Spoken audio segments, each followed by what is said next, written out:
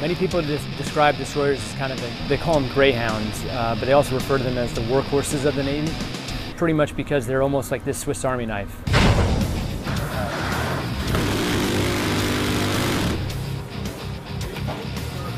Indian run!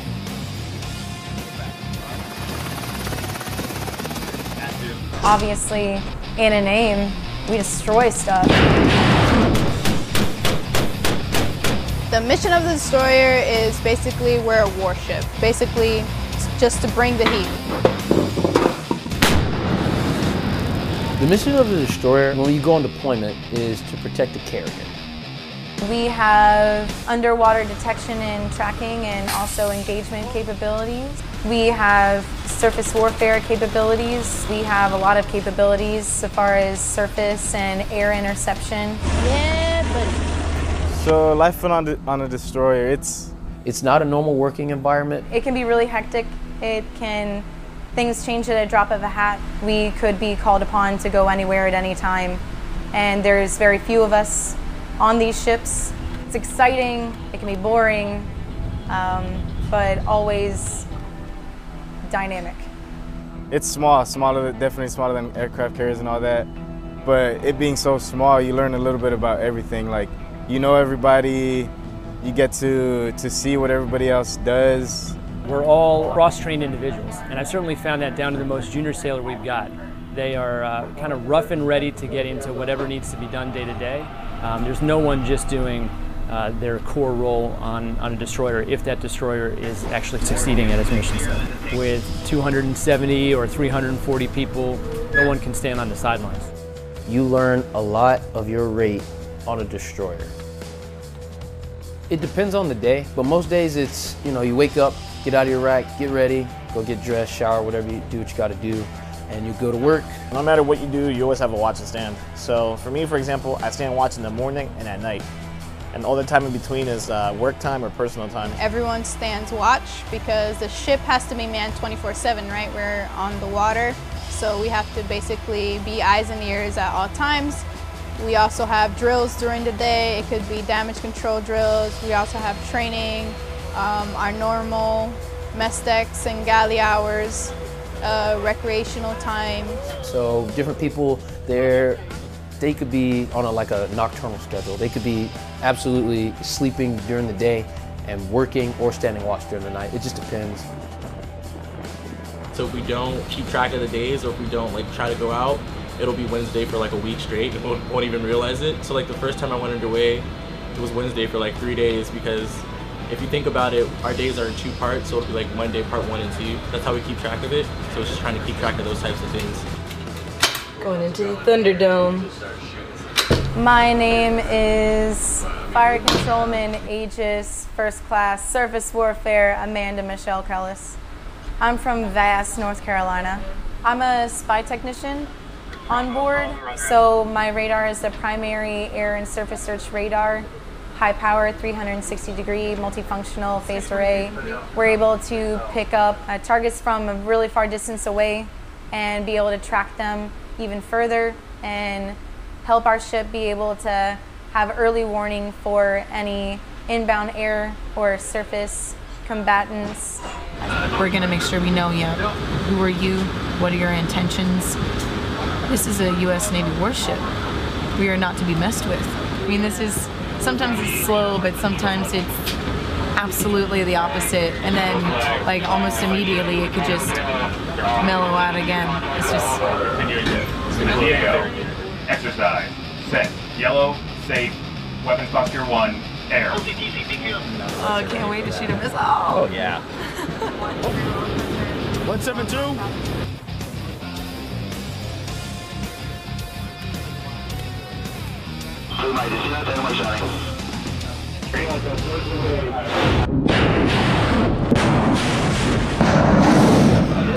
Success.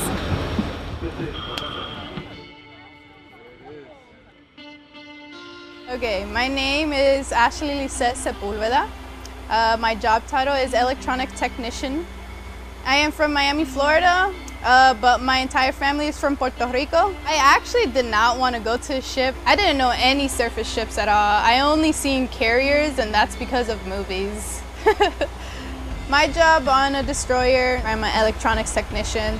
Another word that they call us as ETs is the everything tech.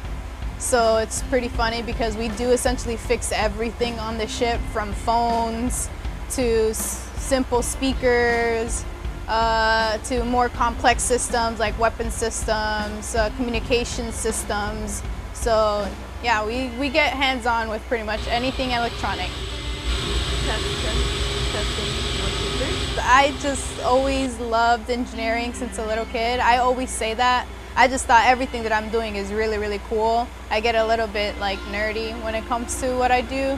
I definitely love DDG. I'm really glad that I came to a small boy versus a big tech because I get to touch all of the equipment as an electronics technician, and that's why I joined, because I love being an ET. I did engineering a lot in high school, and I went to college before this. Here I'm getting the experience as I wanted as an electronic technician, being hands-on with all the equipment. Because we're in such close premises with all the equipment, one person essentially will be able to do all, versus on a carrier or a bigger deck, they have several departments that can handle, let's just say, one specific equipment. So they'll be working on that one for most of their time, rather than an ET on a small boat, you would be working on everything. Okay, so my first name is Victor, last name Rocha. I'm a GSE. I'm currently the LPO for EMO4, which is the gas turbine electrical. My main role here is to make sure that whatever the bridge calls, that we're able to provide propulsion for that, no matter what. So I was originally born in Granada, Nicaragua, and then I came to the United States in '99, and I lived in Pennsylvania. So it's actually, I was an undergrad at Penn State, and then when I showed up here, it's nothing what you expect. So I'm a gas turbine technician, electrical. What that means is I work with jet engines that produce power and propulsion. I oversee a work center of 8 people, and what we're in charge of is making sure that these engines produce propulsion and electricity for the ship. The first time you go into an engineering space, you're kind of in awe, because you just don't realize how big an engineering space is. You also don't realize how big the ship is. Like, it kind of looks big from the outside, but then you realize how really big it is once you're inside and you're like this little insignificant dot walking through the space. It's loud, it's very loud. You know, you have propulsion machinery going on in there, you have all types of stuff going on there. Everything that keeps the ship afloat and running is in there. So it's loud, it's hot. This is the heart of everything. Everything starts down here. So when we're getting ready to get underway, down here is like a busy time. Everybody's trying to start systems, trying to start fuel, move oil, so on and so forth. So these engines put out for like 40,000 horsepower and can push a 505-foot ship through their water at like 30+ knots. So it's pretty incredible. It's incredible. We only have 4, and these 4 engines do a great job of doing it. The 3 generators that we own, that literally powers everything on the ship. It powers everything from our water pumps that give us drinking water to the radar. You know, everything is powered by us. We're pretty much the ones that supply power to everybody, and then we turn that over to the electricians' mates who actually route the power where it needs to go. So we meet halfway with them. It's how we make our drinking water. You have somebody come around every hour and check on it and make sure we have enough water for the crew. And provide hot water to the whole ship for showering and cooking and all that. Back there, literally you can see the shaft going all the way back to the back end of the ship. And you can tell, like, if, you know, even if you're not topside, you can kind of tell how fast we're going based on how fast the shaft is rotating. This is like one of the great things about doing what I do. It's never a dull day. You always got something new going on.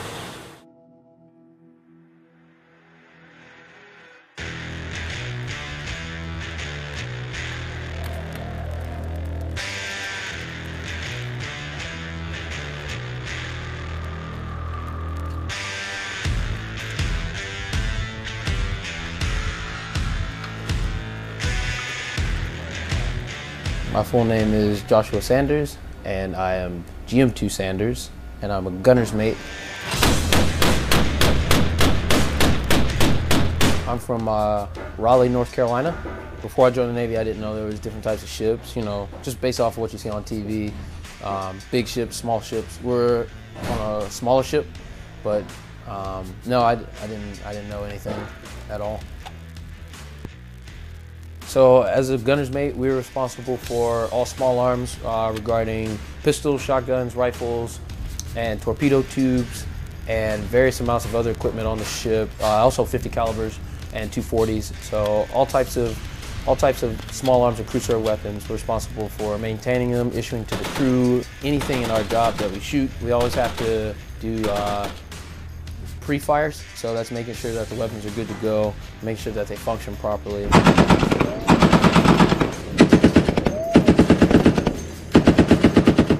So it's like, okay, cool, we had a fun day of shooting, now we got to clean up. Doing a hazmat. No, I don't know.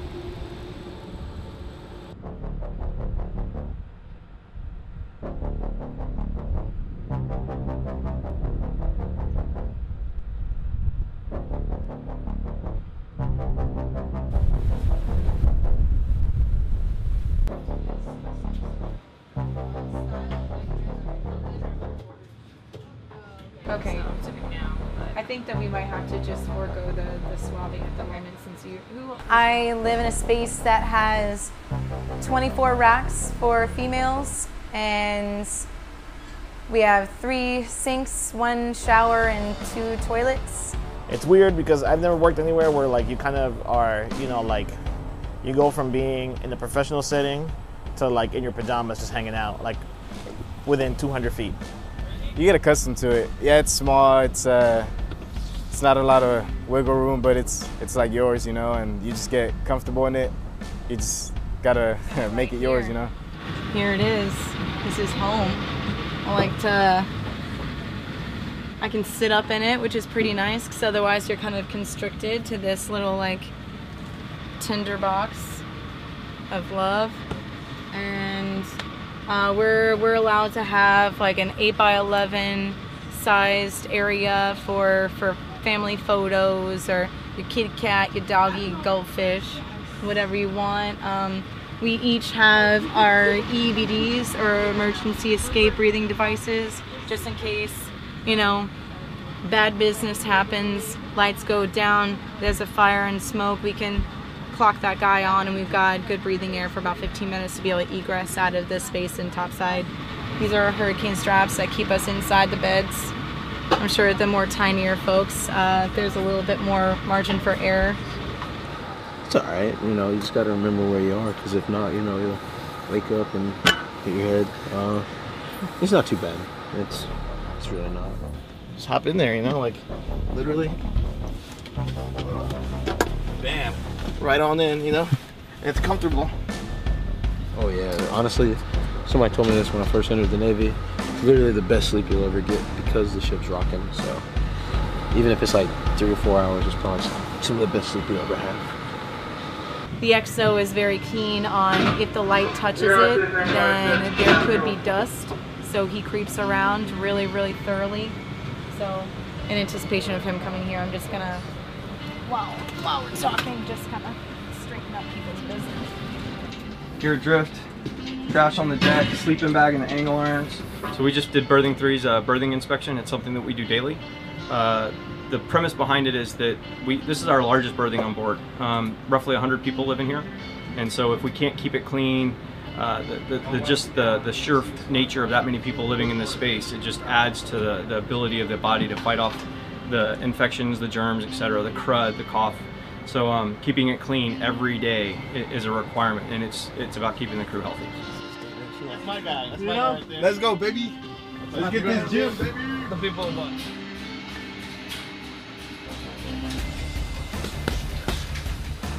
So the gyms are very small, they get very crowded, and they get very hot and sweaty. That's the best thing about ship life. You get creative with tiny spaces. You figure out how to make it work. You don't know what's going to happen in the middle of the ocean. You don't know if you are out there fighting a fire or a damage, or we get hit by something. You would have to swim, you would have to pull yourself up. You don't know what dangers you will face, and if your body is not physically prepped for the stamina endurance that you're about to face, then you are in danger of yourself and maybe putting other people in danger because they might have to go back to help you because you can't physically help yourself. Kind of prison workouts in a way, I suppose. I run on a treadmill as well. You're kind of just like, you're running and then we start taking a turn, you're like, whoa, and then it's like a hill, and it's like, ah, so it's a little bit more interesting than just running on flat land treadmill. The things get heavier, then things get lighter, and then things get heavier.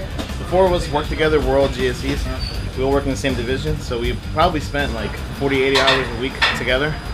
So we do everything together. We all sleep in the same berthing. We go to lunch together, we go to breakfast together. We work out together.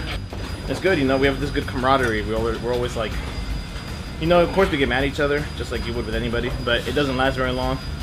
You're gonna be with this guy this whole underway, this whole month, we get along great. He's like a brother to me and vice versa. We all know each other's families and stuff. You end up being real close.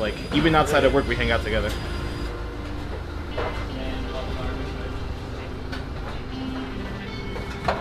Ooh, we've got chicken wings. We've got mozzie sticks. We ain't got no mozzie sticks. We've got jalapeno popper and pizza. Some zap. Our CSs do the best that they can, honestly, with having to feed so many people 3 times a day. Especially when they're given the opportunity to get a little frisky with it and throw a little of their own flair. That's always when people go crazy over it. Every day we serve about almost 300 people. We wake up around 4:30 in the morning, cook breakfast, lunch, and dinner. We usually get out of here around like maybe 8 o'clock after cleaning all that stuff. On smaller ships, we make more things from scratch. Oh, it boosts morale. That's like one of the biggest things is if the food tastes good and everyone's fed well, I think the morale of the crew is always high.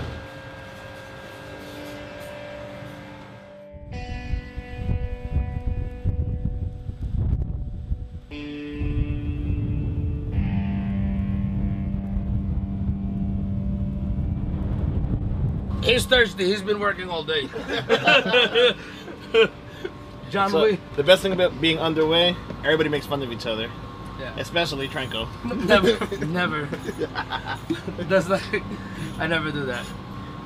We all literally depend on it. If EM1 fails to do his job, then we don't have any lighting anywhere, no matter how much power we produce, and so on and so forth. So we give each other a lot of crap, but we all work literally shoulder on shoulder. So it's kind of like it's like your brother. You hate him, but you love him. In the middle of the ocean, we make our own water, we make our own power, and we make our own support system. Your loved ones, they're elsewhere, and you really just have email or snail mail or care packages. So you got these people that you work with that all of a sudden are your support system, that are there helping you whenever things may not be going right at home, or you're missing something like holidays or birthdays or births of children. It feels like a family. It's a good feeling. It's a good feeling to know you have so many people who have your back and vice versa. It's kind of almost like your given family. You can't exactly choose who you're on the ship with. After a time, people just grow on you. You have to engage with these people on the daily, especially on a destroyer. The brotherhood. I never really had people to, say, you know what, hey, I got your back. The way I look at it, they are pretty much my brothers, and I hope that I've been a good brother to them as they have been to me. Since I've been in, I've never met anyone who fails to give less than 100%, everybody's always willing to be up for the task. We all know how important it is to rely on one another. If I fail, that person fails, and so it's a domino effect. No matter what rank you are, no matter what rate you are, you're here for a reason, and everybody has a job, it has a purpose, and we all take care of each other. The crew is going to become a second part of family, and they're going to be the ones having your back when things go wrong. I couldn't not recommend going on a destroyer. It's definitely an interesting lifestyle. Definitely not the easiest. So if you're up for a challenge, it's definitely a place to consider. You get the real feeling of being a sailor and being in the Navy, which is being part of a crew. You get the sense of pride of, like, you know, not just serving your country, but like, you know, like being part of like a command that can do all these missions. And you know, you see the fruits of your labor every day. Like what you work and what you do literally comes to fruition all the time you walk around. It's sometimes it's card games and joking around and goofing, but you can't really, when you're standing on like this steel ground, you can't really forget what you're here for.